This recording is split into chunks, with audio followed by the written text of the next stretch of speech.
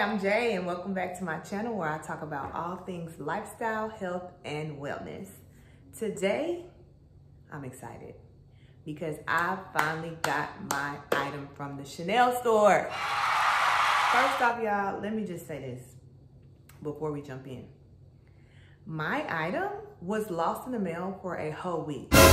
So I'm very frustrated. You know, the little package you saw at the beginning of the video going in the boutique, that was me going in the Chanel boutique to get the item that I'm about to unbox, but they didn't have the item that I wanted, so they had to order it from the Miami store, and then it ended up coming from an Atlanta store, and then it was lost in the mail for a whole week.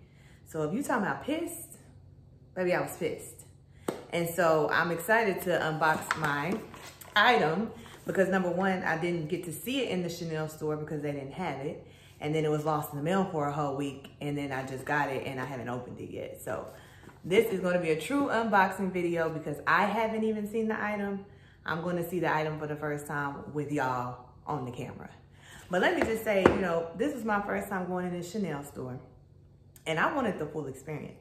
I wanted to walk in, hi, can I get my item? Them box it up, I pay for it, I come out the store swinging my bag looking cute. That wasn't the experience. As soon as I walked in and showed her on my phone what I wanted, she was like, oh baby, we ain't got that. You know, I can get it for you, but it's gonna come in the mail in 2 days. And it ended up taking a week and getting lost and just the stress and anxiety of all of that. So it wasn't a fun experience. I'm excited to see and hope that this is, you know, what I want, but I want to walk in, walk out looking cute, but that just wasn't my experience. But sorry y'all. But the store I went to was in Highland Park Village in Dallas. That's the Chanel store that I went to. And sorry, I gotta make some adjustments. Stuff is falling. And the boutique itself, like you saw at the beginning of the video, very nice. They had a lot of things to look at, a lot of things available, just not the item that I wanted. So my overall experience, not as fun or as exciting as I would have wanted, but I got the item eventually. It was just a lot of stress, a lot of phone calls, like where's my stuff? I need my stuff. And so anyway, I have my stuff now, so I'm excited to open this with y'all and see what we're gonna get. But if Chanel is not your thing, if you watching this and you're like, I don't care what you got from the Chanel store, I don't even like Chanel, stay tuned because towards the end of the video, I am gonna talk about a little bit about money management tips and saving your money. So you might be watching this like, bro, you finna open something from the Chanel store. How you gonna tell me about saving money? Trust me, it's gonna be good because they don't teach us how to save money. You know, they in school and in life, we just kind of have to learn by trial and error. So if, again, you could care less about what's in this box, just fast forward because there'll still be some good tips and tricks towards the end about saving your money. And so anyway, let's jump right on in because I've been waiting for this.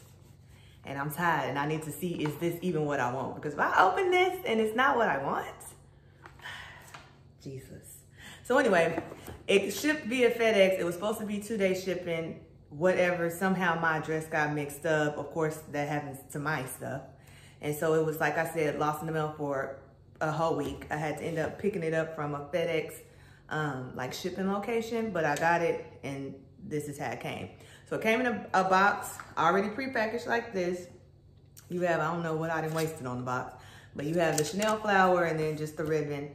And then it came with this little envelope that is my receipt for my purchase. So that's all this is. And so let's see. So I'm gonna open it up. Now, before I jump in, the reason why I wanted something from Chanel, because this is kind of just like me jumping in so quick. I really like Chanel as a brand because it's very girly. They use just higher quality leathers and things like that. And when you talk about high-end designer brands, I don't know, this year I'm thinking about stuff like more as an investment. You know, I've been bought from Gucci, Louis, MCM, all these different things. But when I think about what's going to hold its value, Chanel is just one of those brands that, you know, if you buy a purse or a wallet or something from them, and let's say you hit hard times in 2 or 3 years or something like that, you have to resell it. An item from somewhere like Chanel will actually hold its resale value and things like that just because of the things, I mean, the leather and just the materials that they use to create their products. And I just like it because it's so girly, like all the color options, you know, like the bright, bold colors and different things that you can get with Chanel. It's just so cute, you know, from the accessories to the shoes to, of course, the bags, wallets. It's just really girly, and I just like it. So I was like, if I'm gonna buy anything, I'm gonna give me something from Chanel this year because of that reason. So that's why this didn't just come out the clear blue sky. I was just thinking, you know, I want something, but I'm tired of going to Gucci. I'm tired of going to Louis. Let's step it up. Let's do Chanel. But yeah, that's kind of where that came from. So jumping right on in, I'm gonna go ahead and open this. So I took the ribbon off. It just says Chanel. It says Chanel. Pop it open. So it looks like inside of here is just a little fold bag. And I guess it's the little, again, y'all, this is my first time opening this. Just the tag. Is this looking like what I want? It's looking like what I want. So what I got was a card holder. Just before I show y'all this, I typically hold, this is a Gucci card holder, but this is like typically how I carry my money, like just little card holders, little flat wallets like this. I don't carry big wallets. I don't have a lot of cards and I don't carry a lot of cash. So this is kind of how I typically carry. So I saw Chanel had one that I thought would be cute for the summer, and I'm like, ah, it's so cute. This is how it looks. It's yellow. It's the color for me. Like, it's the color for me. So I definitely, when I saw this online, I was like, it's the color. It's yellow, it's bold, it's popping, it's cute. We finna walk into spring, summer, so I was just like, I need something cute like this to be pulling out of my purse. And this is perfect. This is exactly what I envisioned it to look like. Inside of the box, it looks like it's just more paperwork from Chanel, I guess, just showing the authenticity, or I don't know. This particular card case is made of lambskin. So baby, it is so soft. I'm touching it right now. I'm rubbing it right now. It's soft. It feels so much better than this Gucci one.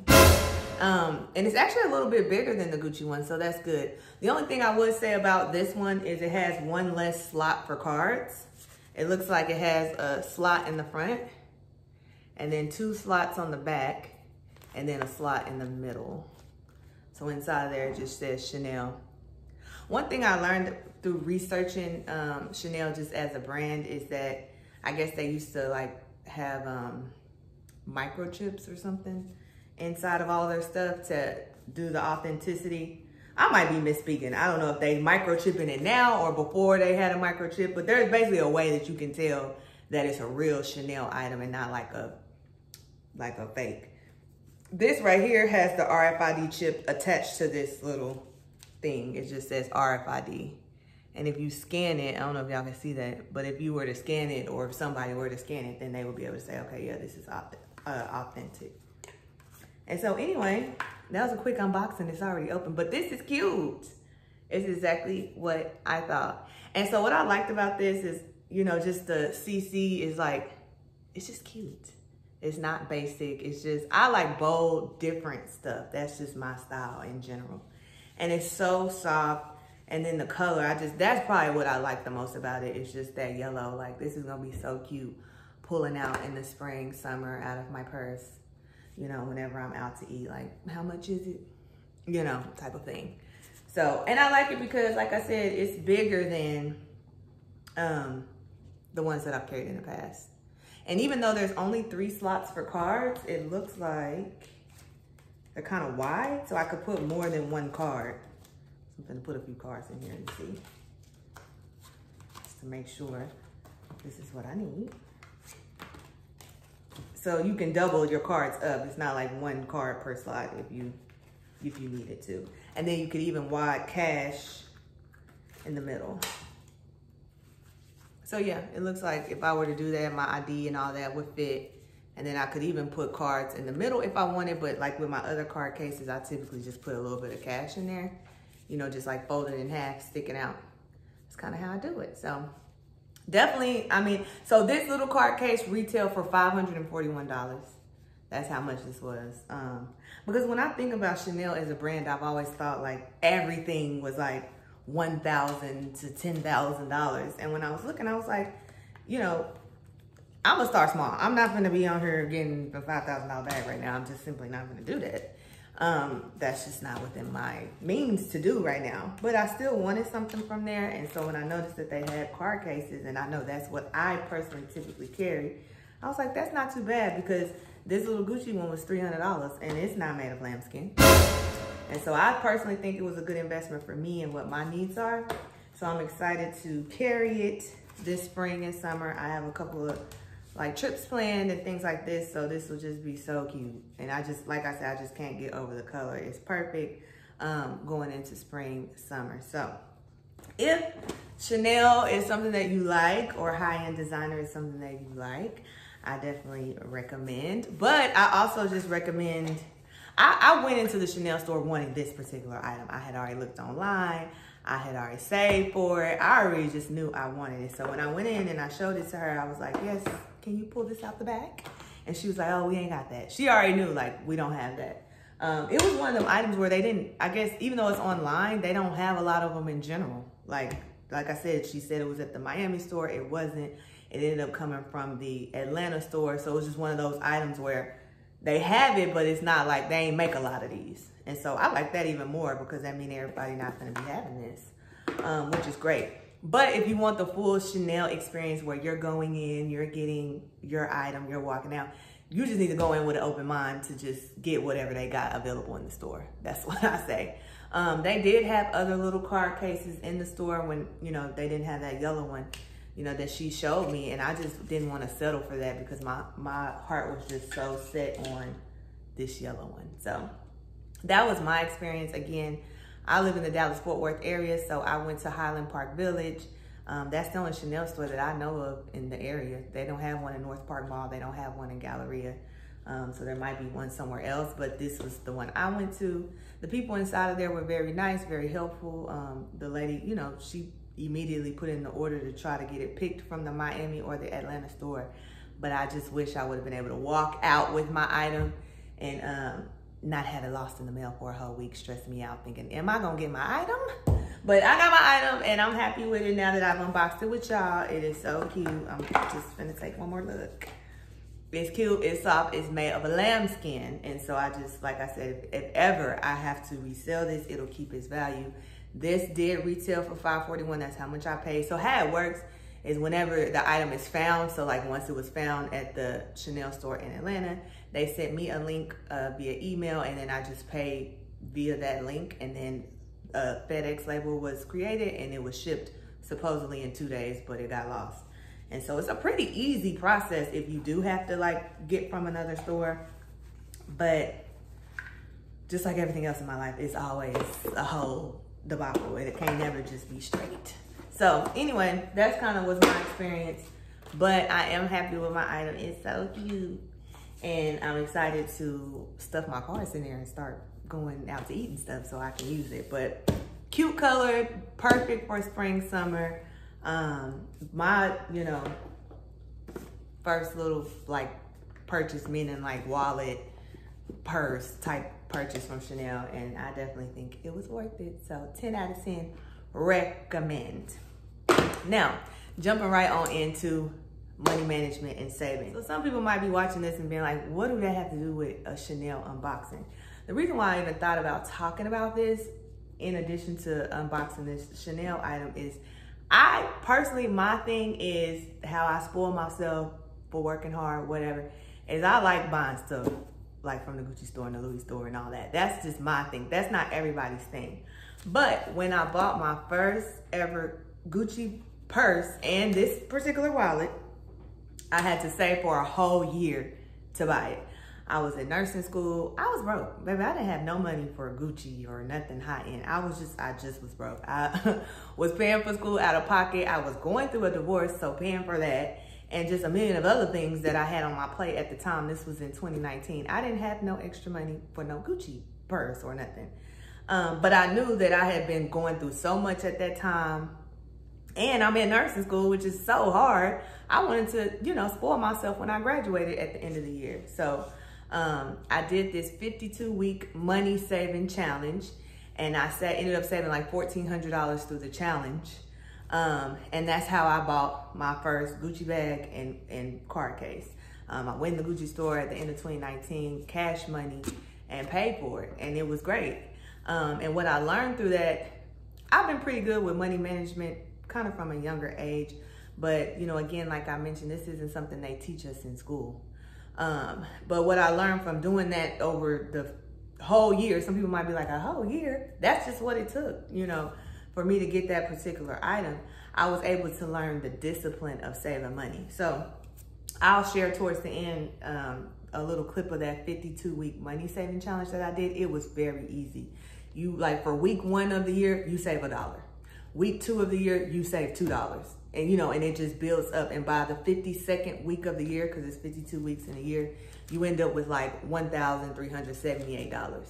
And I think what I ended up doing is a few of the weeks I saved a little extra, so I would have just a whole $1,400. So it's really easy because you never save more than $52. And everybody got $55, $52 to $55. And so what I've learned about saving money, and when I mean saving money, I mean saving it and not touching it, is that it's all about discipline.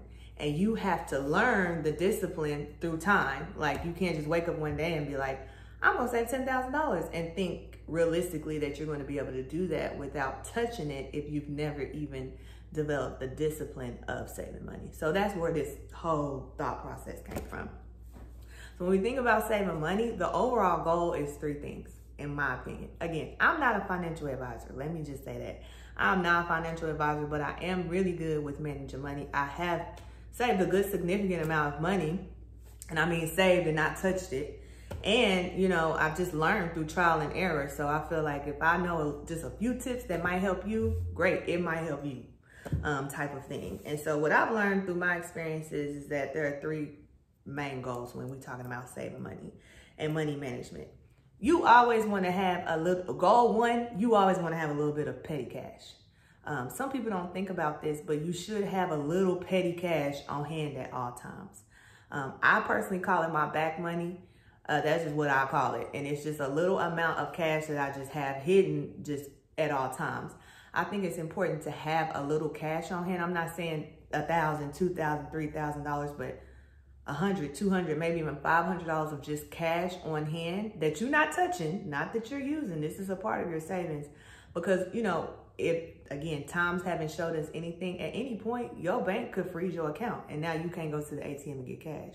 I remember maybe even like a month or 2 ago, some people who had Bank of America, I saw this on social media, they woke up and whatever they had in their account, they was in the negative. So let's say if you had $3,000 in your account, you woke up and you was negative $3,000. And people were calling in the Bank of America, couldn't get through, that type of thing. What if you needed gas? What if you needed food? What if you had to pay a bill? And all you had was what was in your account, and that's for whatever reason overdrawn or frozen because of something on the bank's behalf. Like, that's where stuff like petty cash is helpful, because you can just grab from it, keep on going until that, you know, issue is resolved. I remember one time I locked my keys in the car, and it was late at night, and I was coming from being out, and the locksmith was trying to charge me like $150. But the dude they connected me to, he was like, look, if you got $50 cash, I'll open it for you right now. And I was so thankful for my petty cash at that point, because I was like, actually, I do. So I grabbed $50 because I locked my keys in the car at home. So I came in, grabbed $50, paid him, and, you know, went on about my way. So it's important to have a little bit of petty cash if you can. The next goal is investment. So I think that's like a larger goal once you kind of have established money management, like a Roth IRA, which is an investment account that prepares you for retirement, stocks and bonds. A lot of people trade stocks through Robinhood.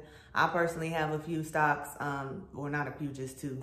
I have some stock in Amazon and I have some stock in Apple, but that's one of those things that it just, you know, you buy the stock and you just kind of watch it go up and down. That's pretty volatile, but it's a way that your money can make money for you in your sleep, potentially. And then the last goal is your savings, which is what we're going to talk about. So your savings is your savings. Everybody should have a little rainy day fund. And the truth of the matter is most people don't.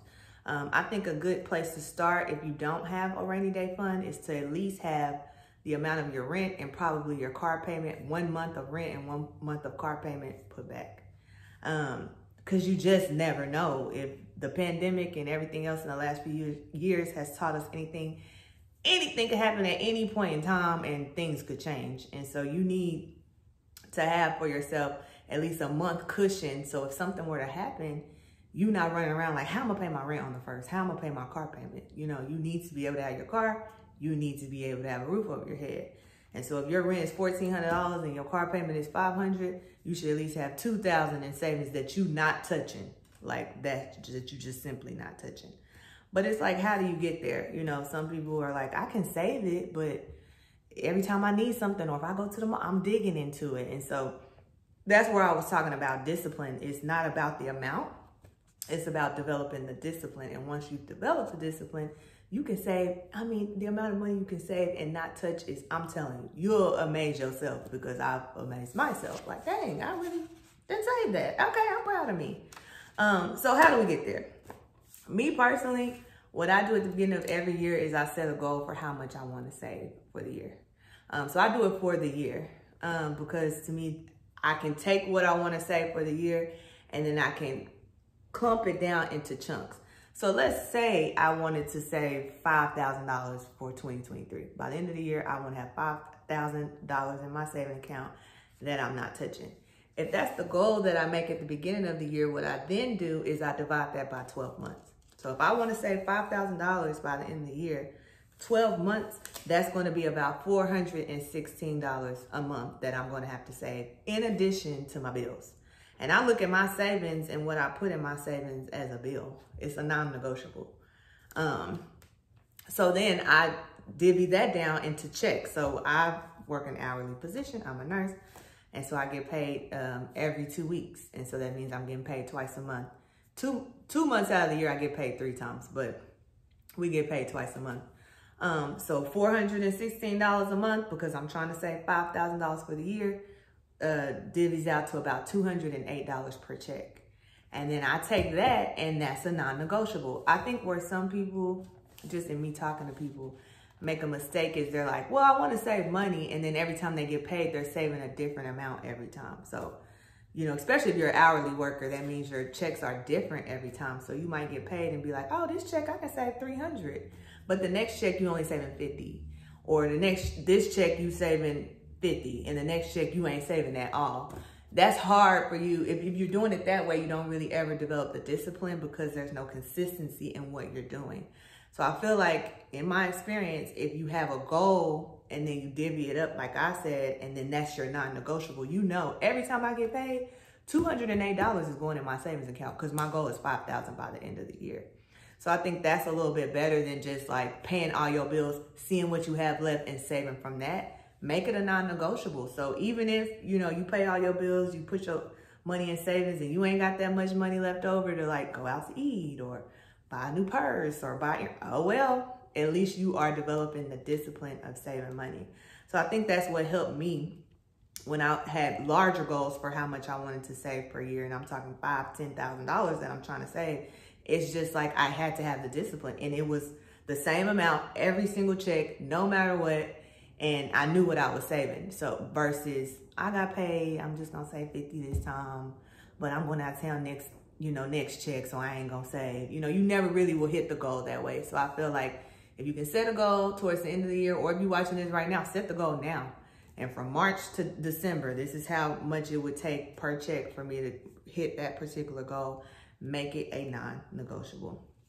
And then if this is your first time really starting to save or even budget at all, start small. Like I said, when I wanted to buy my first little Gucci bag and this little wallet right here, people might laugh and be like, if she saved for a whole year? I mean, I had to start small. I didn't have no money, but I knew, you know, I wanted this. I wanted to spoil myself, and I did not want to go into no type of debt trying to buy a Gucci purse. I just wasn't going to do that. And so I knew, you know, at the top of 2019, I was going to graduate in December. I had already looked on the Gucci website, and I wanted this little bucket bag and I wanted this wallet. And both of them together was about $1,200. So I actually ended up having a little money left over. And I found that 52-week challenge, and I just did it. And another tip is, for some people, seeing the money in their account is tempting. So, you know, they're like, okay, this sounds good. I'm going to start, and I'm just going to save $1,000. Take it out in cash if you have to. Like, some people literally have to have the money out of their account for them not to touch it. Because it's hard. You know, your checking looking a little $30, but that savings looking like $2,000, you might be tempted to dig into that.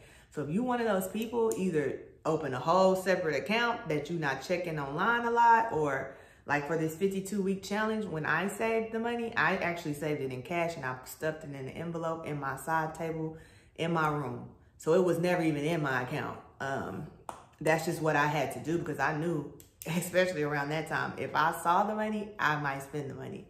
And I knew I was working towards a goal. So if that's one of those things that you have to do, is take the money fully out of your account. You know, like I said, have it cash, have it to the side, whatever. Do whatever it's going to take, because it can be tempting for people who this is their first time saving and budgeting, you know, to see money and then be like, why am I not spending this? But the good thing is, once you develop the discipline, I'm telling you, the opportunities are limitless, because that's what money management and saving is all about. It's not about how much you make. It's not about even the amount that you're saving. It's about discipline. It's the discipline to save the money and not touch it. So once you develop the discipline, the amount will come with it, because you'll be like, I know how to put $750 back every time I get paid and not touch it. You'll get there eventually, but you have to start small. It's not realistic. And I think sometimes people get discouraged too, because they're like, financially, I can afford to save $5,000 or $10,000, but they don't have the discipline. And then they start digging into it and they were like, man, I wasn't able to do it. And then they just kind of give up on it. And then they don't have a rainy day fund and something happens and they don't have anything to fall back on. So what I've learned, like I said, is that money management and saving money is not about how much you make, but more about the discipline to put it back, stay consistent, and hit the goal. And I'm telling you, once you hit that goal, you're like, I want to make another goal, and I want it to be bigger. Because when I was able to do that 52 weeks challenge consistently, and I actually bought my little Gucci purse and bag, I was like, okay, I'm gonna do this again. I'm gonna buy me another Gucci purse, and I'm gonna buy it, you know, and that type of thing. It motivates you. It's like once you hit one goal, now you're motivated to hit another goal, and that next goal can be bigger. And then you'll look around in three years time, or a couple years time, 5 years time, and you sitting on $50,000. It can be done, but it starts with discipline and it starts with small obtainable goals. And so you got to start somewhere. So if you wanted to do that 52-week challenge, which I'll end the video with that, we're technically, by the time this particular video drops, we're in week 10 of 2023. So if you wanted to pick up on the 52-week challenge, you still can. You just need to save $55 and then start at week 11 saving.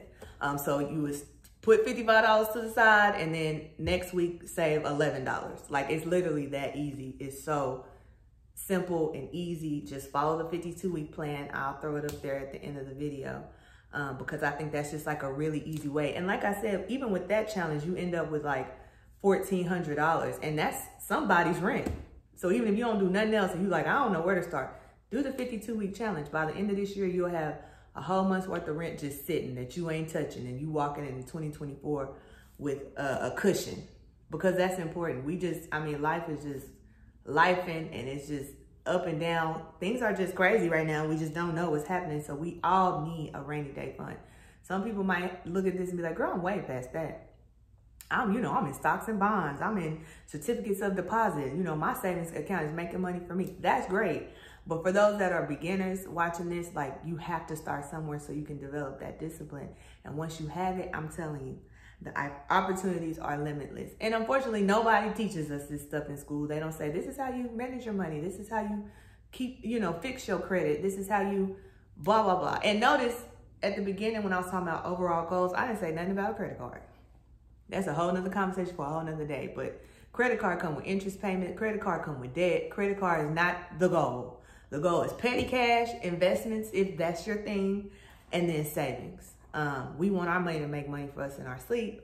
And if nothing else, we want a cushion to fall back on, at least 1 month's rent, at least rent plus car note. That way, if something were to happen, we not running around like a chicken with our head cut off stressed. So with that being said, you know, put in the comments what are some ways that you save money, some ways that you budget your money, you manage your money, because some people that are watching this can learn from you as well. Again, I'm not an expert. This is just what I've learned over time and my own experiences, you know, trial and error. That's what it is. But I know it is a discipline thing and you have to start somewhere. So I'll put that 52-week challenge up. Start at week 11 if you want to start there, or you might have bigger goals. But I'm just gonna pull this out one more time to end the video because it's just so cute. It is just so cute. So anyway, with that being said, thanks for watching, and I will catch y'all on the next video.